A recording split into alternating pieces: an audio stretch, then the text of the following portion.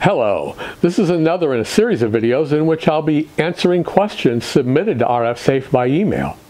A fairly common question we get is whether or not it's necessary to have a radiation protective shield for your laptop, and why RF-Safe hasn't offered one in over 20 years, even though they were the first to make them in the late 90s.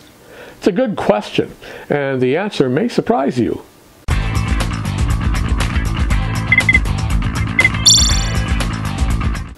First of all, calling these computers laptops is not really a good thing at all, as they should never ever be used on your lap.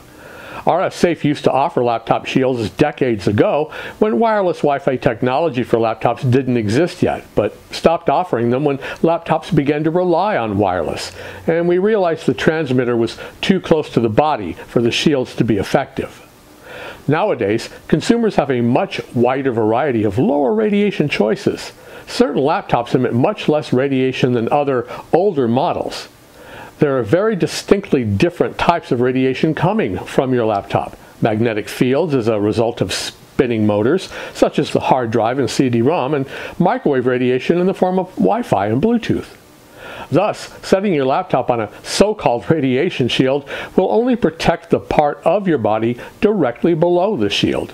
Laptop shielding designed like this will be useless when it comes to protecting the most important parts of your body, especially if you're pregnant. Your groin and torso are not benefiting from a shielded femur bone when the Wi-Fi transmitter is on your lap. Also, most older laptops contain at least 2 high RPM motors, so your exposure to electromagnetic fields is even greater.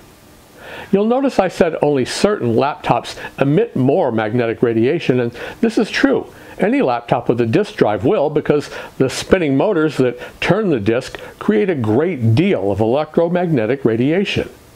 We have safer and better technology now using solid-state drives with no moving parts. The future is here.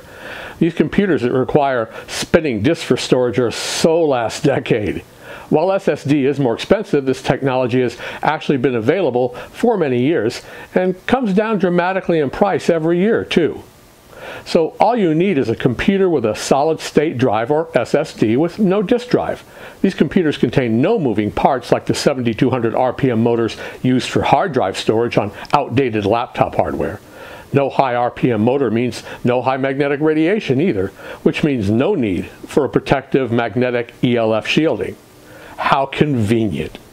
Since these computers still use wireless technology, you want to make sure that you turn off the wireless connection before placing the computer close to your body, like on your lap.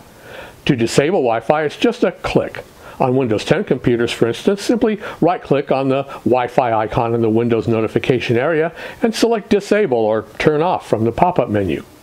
Of course, make sure you've already downloaded any content you need first, as placing your laptop in airplane mode will disable you from being able to access a wireless signal.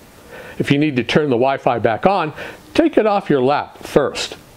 So if you really want to protect yourself, get rid of your old-fashioned computer with spinning motors that produce very strong magnetic fields and invest in a laptop with a solid-state drive. It's really that simple.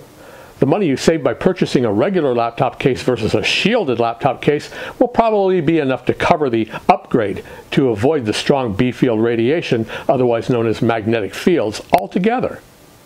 You can still use a case to carry it in order to help protect your investment, but there is no need for any kind of magnetic shielding when using SSD technology combined with airplane mode. It's as safe as you can possibly get. If you have any questions for my mailbag, please send them directly to support@rfsafe.com. Thank you very much for watching.